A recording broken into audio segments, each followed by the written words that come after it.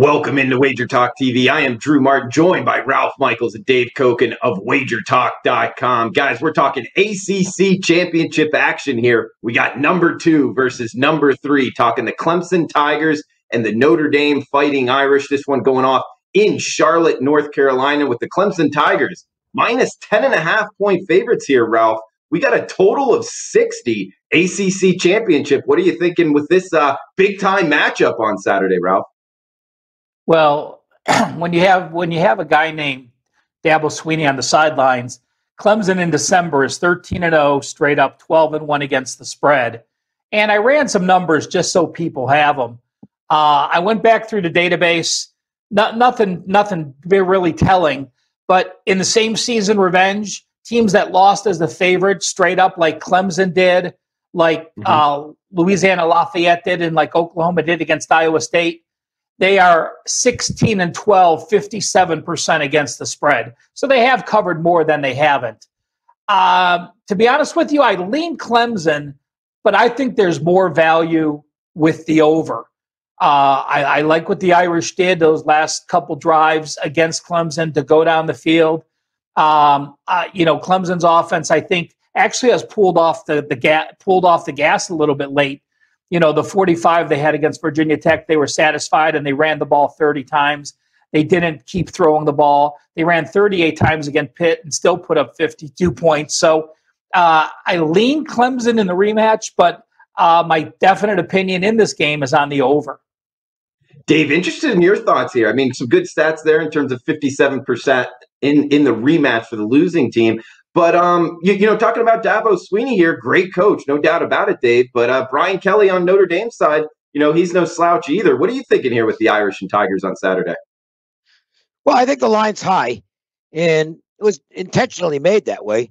The odds makers recognizing that the public is going to buy into the revenge aspect, and the public's also going to look at this and say, well, look, Notre Dame might be in if they lose.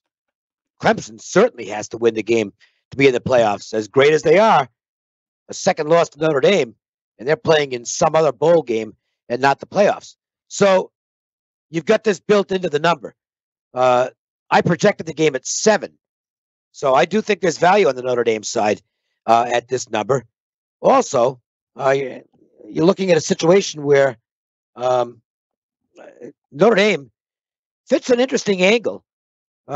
Involves teams, and this is only a late season angle. You got to have a lot of games in, but underdogs that have underdogs that have won the stats in every game and are now installed as underdogs, they generally do pretty well. Also, Notre Dame's going to fit on a rushing angle that I like, which is a team that outrushes their opponent by more than 2-1 yards per game.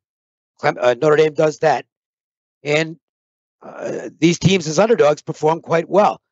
And I think that Notre Dame running game is really a key here. The attention is going to be on Ian Book with good reason, but Williams is a tremendous running back. He's averaged close to 6 yards a carry. He's scored 12 times this year. Tyree's a good back as well.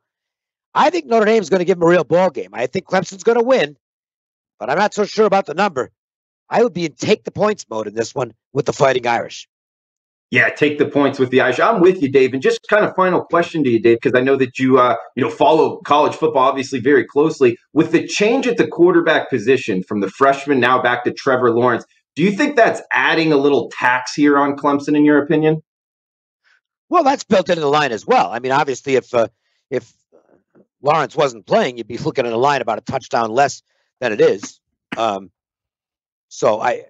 No, I don't think there's any extra tax for it. I mean, it's just the difference in quarterback rankings.